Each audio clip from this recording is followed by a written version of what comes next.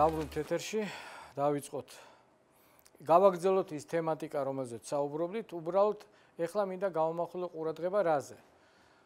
აი ეს რაზეც ჩვენ გქონდა საუბარი, ელექტროტევადობაზე, მის გამოყენებაზე, ფოტოეფექტზე, მის გამოყენებაზე, აი სასწავლო ტექნოლოგიებს როგორ შეგვიძლია როგორ შეგვიძლია უბრალოდ ეს დავაკავშიროთ სასწავლო ტექნოლოგიებთან.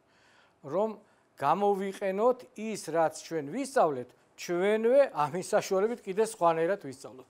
მოდით ასეთი ცდა ჩავატაროთ. მართალია ეს ოპტიკასთან არის დაკავშირებული პირველი ნაწილი, მაგრამ მეორე ნაწილი ისევ იგივე თემაა, რასაც ეწოდება აქსელომეტრი, რომელზეც ვისაუბრეთ წინა ნაწილში. ჯერ პირველ რიგში გავაცოცხლოთ წიგნი, მოდით, რომელიც არის შესაძლებელი ასეთნაირად განხორციელდეს. გადავშალოთ სათანადო თემატიკაზე, ეს დაელექტროება, რახან დაელექტროება ჯერ გამოვალ აქედან და დავასკანეროთ წიგნი.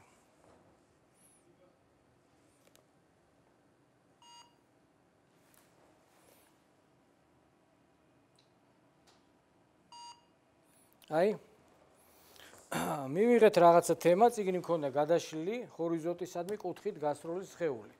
ეს თემა რასაკვირველი ელექტროობას არ ეხება, ეს ეხება მექანიკას, მაგრამ ჩვენ ამას იმიტომ კი არ ვაჩვენებთ, რომ ეხლა მოცემულ მომენტში მექანიკაზე უნდა გავაკეთოთ ცდები, არამედ როგორ ვამუშაოთ ვირტუალური გარემო ტელეფონის საშუალებით. ამაზე მაქვს ლაპარაკი. ჩვენ უკვე ვთქვით, რომ რა მოწყობილობები დეს ტელეფონში. მოდით ჯერ ხელით ვამუშავებ ამას. თაჩს ვიყენებ. შევცვალე ზარბაზნის კუთხე. მოდით. ასე. შევცვალოთ საწყისი სიჩქარე.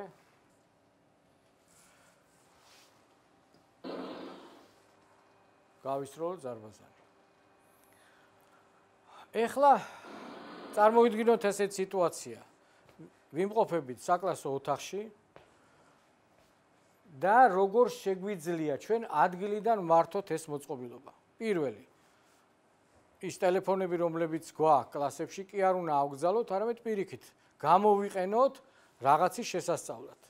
ერთი, რომ ვეუბნებით მოსწავლეს, რომ მოდი აბა გავაცოცხლოთ ეს, გადაშალე წიგნი ამ გვერდზე, გააცოცხლე და აბა მართოთ ეხლა ადგილიდან ეს. მოვნიშნოთ ამას. თუ დავაკვირდებით, მე ვცვლი ტელეფონის დახვრის კუთხეს და შესაბამისად მემორჩილება ის ზარბაზანი, რომელზეც ექსპერიმენტები უნდა ჩავატარო. ამის შემდეგ შესაძლებელია, რომ მასწავლებელმა მიითხრას, რომ დააყენეთ, მე ვარ მოსწავლე ამ შემთხვევაში, დააყენე რაღაცა თქვა 45 გრადუსი, კი ბატონო, დავაყენებ ამ 45 გრადუსს და შემდგომ გაისროლე.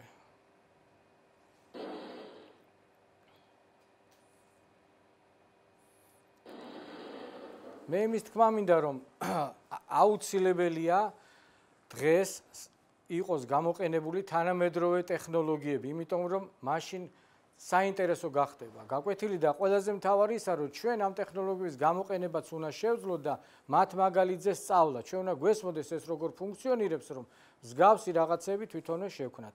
ეს ერთ-ერთი მაგალითი ამისი. მეორე მაგალითად წარმოგიდგენთ დახრილ სიბრტყესთან დაკავშირებულ თემას. ამისათვის მე დამჭირდება დახრილი სიბრტყე. ახლა სხვა ექსპერიმენტი ჩავატაროთ იგივე მეთოდის გამოყენებით.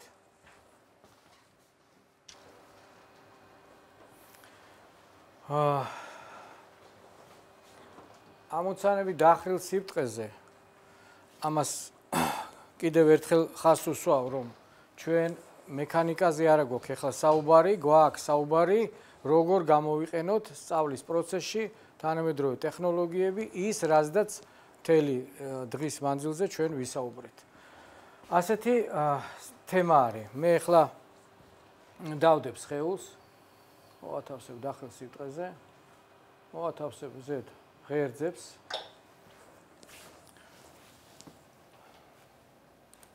ეს ღერძი მიმართოთ x ღერძის გასწვრივ, x ღერძი დახრილი სიბრტყის გასწვრივ, y ღერძი დახრილი სიბრტყის მართობულად. გაჩნდა ძალები. ამ ძალებს უნდა შესაბამისი სიდიდეები დავუსვა, თქვათ, საით არის მიმართული სიმძიმის ძალა. ამ თემაზე ჩვენ კიდევ ერთხელ ვისაუბრეთ, როცა მექანიკაზე გადავალთ და ოღონდ ამას განვიხილავთ იმ კუთხით, რაც მექანიკა სჭირდება, მაგრამ აი ნახეთ, შეცდომას არ მაპატიებს. ეხლა დავსვათ სწორად.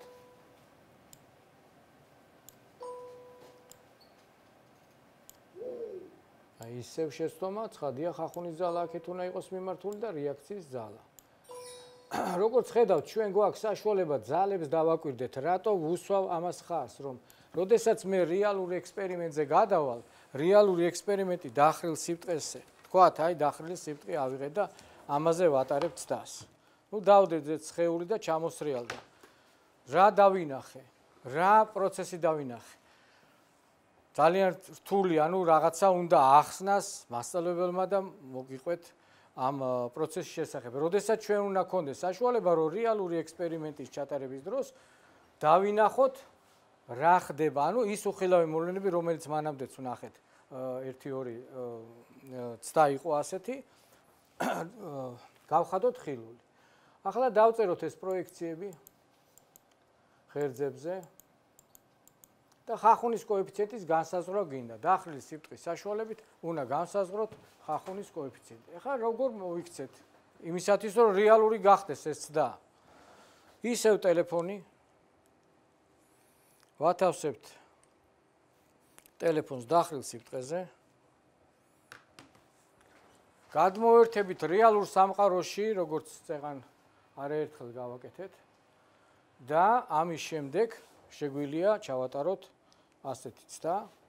თუ დააკვირდებით, მე ვცვლი დახრის კუთხეს, ეს გამოსახულება მე მომორჩილება და ასეთნაირად შემიძლია მივიყვანო ეს და ბოლომდე ისე რომ დავინახო ყველა პროცესი, რაც ამასთან დაკავშირებულია. შემიძლია რასაკვირველია დახრილი სიბრტყის ცვლილება სხვა ხახუნის კოეფიციენტი ავარჩიო, ეს ტელეფონი მოვათავსო რაიმე ყუთში და ბევრი რამე. მთავარი არის, რომ ეს ურთიერთკავშირია რისი საშუალებით, იმაზე, რაზეც დღეს ჩვენ ძალიან ბევრი საუბარი ქონდა. კონკრეტულად ელექტროტევადობაზე შექმნილ სენსორების საშუალებით. მაშასადამე ჩვენ ორი სენსორი დღეს განვიხილეთ, ორი სენსორი. პირველი სენსორი ეს იყო სინათლის სენსორი და მასზე ინსტრუმენტებიც ვნახეთ, ლაზერული არფაც ვნახეთ. შემდეგი იყო ტევადური სენსორი. ტევადური სენსორი ორნაირად ვნახეთ. ერთი შეხება, ანუ თაჩი განვიხილეთ, მეორე დახვრის კუთხის ცვლილების მიხედვით, როგორ მართოთ რაღაცა პროცესები. ეს ისევ ელექტროტევადობას უკავშირდება, ეს ისევ უკავშირდება იმ ფოტოეფექტის მოვლენას. მაშასადამე, ეხლა გადავიდეთ ახალ თემაზე. ის უпростоეთ იგივე თემა განვავრცოთ, დაუბრუნდეთ ფოტორეზისტორს და დავსვათ ასეთი შეკითხვა. შესაძლებელია თუ არა სინათლის საშუალებით გადავცეთ ბგერა. თითქოს ერთი შეხედვით რაღაცა დაუძლეველი ამოცანაა, მაგრამ თუ გავერკვევით, ვნახავთ, რომ ამაში არაფერი სირთული არ არის, მაგრამ ამისათვის ეს მოვლენები კარგად უნდა განვიხილოთ, ზედმიწევნით კარგად. ამიტომ მოდით ჯერ ექსპერიმენტი ჩავატაროთ და შემდგომ ავხსნათ ეს მოვლენა. ამისათვის რა დამჭირდება მე? პირველი სინათლის წყარო. ეს არის. აბა მოდით ჩავატაროთ ექსპერიმენტი. აგერ გვაქვს სინათლის წყარო. აქ გვაქვს ფოტორეზისტორი, რომელზეც ამდენი ვისაუბრეთ. ეს სინათლის წყარო დამიზნებულია ამ ფოტორეზისტორზე. მოცემულ შემთხვევაში ჩვენ ლაზერი გვაქვს გამოყენებული, მაგრამ ნებისმიერი სინათლის წყაროთი არის შესაძლებელი ამის გაკეთება. მოდით შევაერთოთ ტელეფონთან ლაზერი და შემდგომ ვნახოთ პროცესს და მე ავხსნათ. აი ჩავრთე. ეს რომ ნამდვილად სინათლე არის, აი გადავეღობები.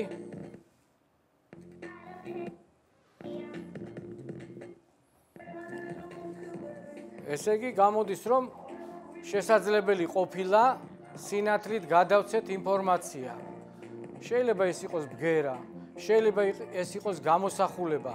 მე იმის თქმა მინდა, რომ მუდმივად ჩვენ ამ ტექნოლოგიებს ვიყენებთ, ერთმანეთს ვესაუბრებით, ერთმანეთს სურათებს ვუგზავნით, ერთმანეთს ველაპარაკებით და აი მე თვითონვე შემიშალა ხელი ჩემი პროექტმა და მოდით გავარკვიოთ ეს როგორ არის შესაძლებელი. ჯერ სინათლის მაგალითზე, შემდგომ კიდე სხვანაირად ვნახოთ, როგორ გამოგვივა ასეთი პროექტების განხორციელება. ეხლა ავხსნათ ეს მოვლენა. ავიხსენოთ ისე ის ფოტოეფექტის მოვლენა, რომელზეც ამდენი ვისაუბრეთ. ფოტორეჟისტორი და წინაღობა წარმოადგენს ძაბვის გამყოფს. ჩვენ როგორც ვნახეთ, სინათლის ზემოქმედების შედეგად იცვლებოდა ფოტორეჟისტორის წინაღობა და შესაბამისად ძაბვის ვარდნა იცვლებოდა მასზე. აი ეს მოვლენა ხო არ არის ამასთან დაკავშირებული. ესე იგი გამოდის, რომ მე თუ შევცვლით რაიმე ხერხით სინათლის ინტენსივობას, შესაბამისად შეიცვლება ფოტორეჟისტორის წინაღობა და ზედ შეიცვლება ძაბვა. აი ახლა დავუბრუნდეთ ამ ნახას ოპტიკური მიმღებ გადამცემი. ის რაც ახლა არის განხორციელებული. აქ ერთი თქვენთვის უცნობი ელემენტია ტრანზისტორი, მაგრამ ამაზე ახლა არ შევჩერდებით. შემდგომ აგიხსნით რას ნიშნავს ტრანზისტორი, მაგრამ შევხედოთ რა პროცესებთან გვაქვს საქმე. ვოლტმეტრები გვაქვს, აქ 1, 2, მაგრამ გავზარდოთ ახლა ამპლიტუდა და შევხედოთ აი ამ ლაზერს. ლაზერი როგორც სინათლის წყარო ასე განვიხილოთ. თუ ხედავთ, რომ სხივი ხან კაშკაშებს, ხან ნაკლები ინტენსივობით არის. ეს რას ნიშნავს, რომ თუ მე შევზღუდავ ლაზერში ან სინათლის წყაროში გამოვალ დენს რაიმე კანონზომიერებით, თქვათ, სინუსის კანონით არის მოცემულ შემთხვევაში, უმატებ პერიოდულად და ვაკლებ ძაბვას. მისი ინტენსივობაც ასე იცვლება. აი ძაბვას ვხედავ ზედ ლაზერზე, როგორ მატულობს, ხან კლებულობს. ოღონდ ეს ხდება სინუსის კანონით მოცემულ შემთხვევაში. ეს სხივი ენათება გარკვეულ მანძილზე ფოტორეჟისტორს, რომლის წინაღობის ცვლილება ხდება ამ სხივის ინტენსივობის მიხედვით. ანუ ამას ეწოდება მოდულაცია, მოდულაციაზე ცალკე შეგახედებთ ანიმაციას. შესაბამისად, რადგან იცვლება ფოტორეჟისტორის წინაღობა, მაშასადამე ძაბვა იცვლება ამ წერტილში, რომელიც წეგან განვიხილეთ. იცვლება შესაბამისად ვოლტმეტრის ჩვენებაც. ახლა გამოდის, რომ ის კანონზომიერება, რა კანონზომიერებითაც იცვლებოდა ლაზერის ინტენსივობა, მეორდება ფოტორეჟისტორის წინაღობაში. ესე იგი, ძაბვის ცვლილება, რომელიც ჰქონდა გამოწვეული, სულ-ერთია მოცემულ შემთხვევაში ეს იყო ბგერის სახით. ბგერაც გარდაიქმნებოდა ძაბვის ცვლილებაში, ეს ბგერა ცვლიდა ლაზერის ინტენსივობას, ლაზერის ინტენსივობა, სინათლის ინტენსივობა ცვლიდა ფოტორეჟისტორის წინაღობას და აქედან გამომდინარე გამოვიდა, რომ ჩვენ ინფორმაცია გადავიტანეთ სინათლის საშუალებით ერთი წერტილიდან მეორეში. აი რაღაც პროცესი რო დავინახოთ, მოდულირება რას ნიშნავს. ამ თემას ჩვენ არაერთხელ დაუბრუნდებით, აი რაღაცა ბგერითი ტალღა როგორ ახდენს გავლენას გადამტან სიხშირეებზე. აი ამას აქვს რაღაც კანონზომიერება და აი ნახეთ ამის ამპლიტუდა როგორ იცვლება ბგერის საშუალებით. აქ სიხშირე იცვლება. ეს ისეთი საკითხებია, რომელზეც შემდგომ არაერთხელ დაუბრუნდებით და უფრო დეტალებში განვიხილავთ, მაგრამ საჩვენებლად ეხლა მჭირდება, რომ თქვენ კარგად წარმოგიდგინათ რა პროცესებთან ქონდა საქმე.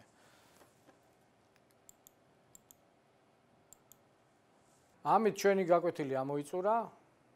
დროებით გემშვიდობებით. მომავალ შეხვედრამდე.